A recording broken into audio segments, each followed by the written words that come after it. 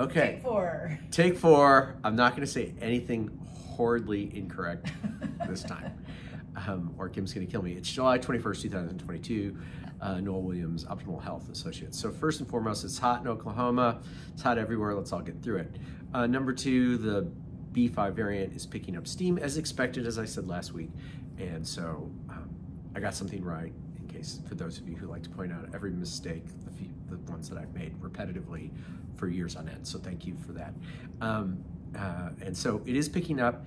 It evades the vaccine, hence why Biden got it. It's everywhere. It's on you. It evades the vaccine. It will even evade prior infected. But prior infected, I want to emphasize this, are less likely to get reinfected. They probably are looking at the latest that I've seen. We're thinking about 15%. It's a little higher probably for prior or just for vaccinated without infection. And you know, it's common sense. And again, I'm going to go through some basic immunology for people who might want to remember immunology, like if you happen to be a doctor or someone like that. So if you get an infection, where does it start with COVID? It starts in your face, in your mouth, and your nose. So what's going to happen? You're going to generate IgA antibodies. IgA antibodies are persistent. They last in your saliva. They inactivate the virus very, very well. Do you get an IgA antibody if you get a vaccine? No. Okay. Now, if you do a nasal one, which there aren't any, that's one of the potential advantages for a flu vaccine, given that way, if you believe in flu vaccines. But you get IgA antibodies. 2, you get T-cell immunity. And 3, you get B-cell immunity or antibody production. But that combination, it certainly looks like it's stronger than the vaccine. I'm not saying that getting the vaccine is an error, because I mean, I got the vaccine, Kim got the vaccine, all my children got the vaccine. They're just saying that infection is still the bomb because you get more levels of protection. And to ignore that, which several authors are now starting to put papers out on, is, again, interesting, but perhaps a problem that the NIH and CDC, yes, and I'm going to continue to complain about them because I think they've totally failed, not acknowledging that and not thinking about it and not cognating on it, and just pushing this narrative that doesn't make sense to me. Because remember, if mitigation strategies worked, we wouldn't be having more COVID. They don't work, okay? The proof's in the pudding. That's why there's more infections. And because it's a virus that's a respiratory virus, and the micron size is as little as 1 micron or less, and so it's gonna go through everything. And again, I'm all for people wearing masks. If it makes you happy, wear them. If it makes you feel calm and it keeps your serotonin higher, it is definitely worth doing. But if we want to try to actually have a solution to COVID, it is going to be natural immunity and balancing of your immune system, which takes getting your mitochondria to work. And for those of you who, again, are more science-based or physicians, maybe I would encourage you to review mitochondrial nutrition and how it works in your immune system. And if you have good mitochondrial status, your helper cells that drive your T-cell immunity are much more effective than your B-cell immunity, and your T-cell immunity is what matters most for viral infection protection and yeasts and stuff like that. It's very important. It's very clear. I mean, it's not stuff that we had to really think about. We're going back to cellular organelles, and that's where I am with a lot of what we do in our clinic. So again, it's not reactive medicine, it's proactive medicine. So B5 is going to be here for a while, and then it's going to shift, and there'll be B6 or B7, and we're going to be running through this, and we just all have to get used to it. It's a bummer. My hope is that we're going to have not more vaccines, but we're going to have antibodies available that work, that are safe and boring, and they won't be suppressed by the federal government.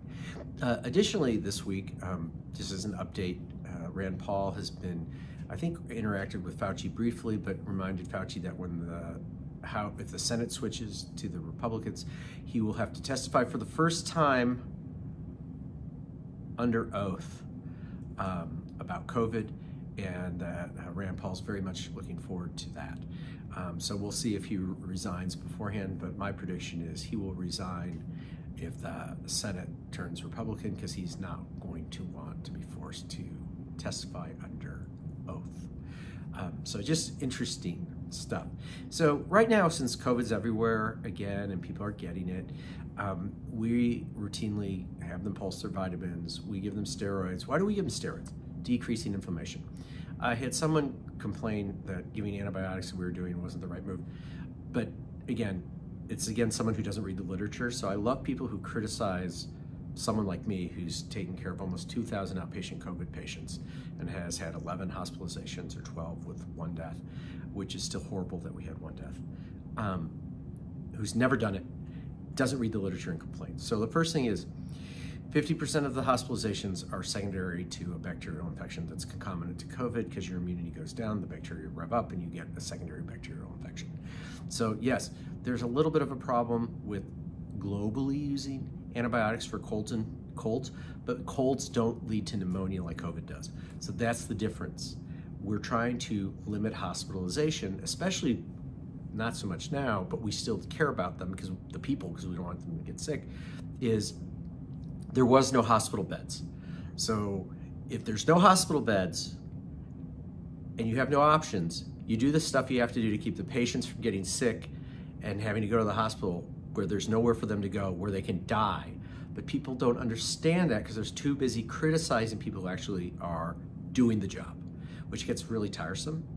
And if you want to take care of COVID patients, outpatients, put a sign on your door and say, I'm willing to help you, versus hiding in an ivory tower and complaining, which I'm very tired of. It's just tiresome. Sorry, I'm tired of it. Well, anyway, enough of that. So anyway, COVID currently is gonna be here. You need to take your vitamins. We've gone over that. We need to be outside. We need to exercise. We need to stop smoking. We need to try to lose weight. We need to do the healthy things that help our immune system, which again, is not telling a patient who has COVID, take Jello and good luck. That isn't gonna work. Kim, any questions? Are we good? Just a couple.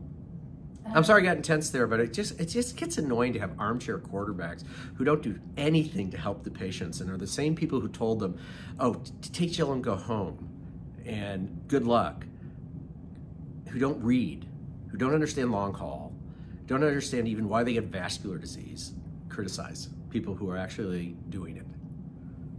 Sorry, I'm ranting. It's like having a chihuahua biting at you. Okay. I feel better now.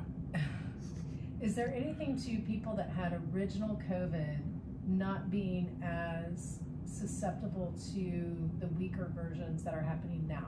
Like if you had original COVID, you have a higher immunity to the ones now. Okay, my opinion is if you've had any natural infection, you have much higher immunity than someone who hasn't been vaccinated, and you have higher immunity than someone who's been vaccinated. But the problem is, whether it was original, Delta, or any of the early Omicron variants, B5 circumvents a lot of that, which is the same reason that so that leads to your risk for infection. And so B5's ability to circumvent the vaccine is, I think, is pretty uniformly understood, but it can also circumvent original infection because the original vaccine was for the original infection. So it can get around both, but not quite as much because, again, there's some different layers to your immunity.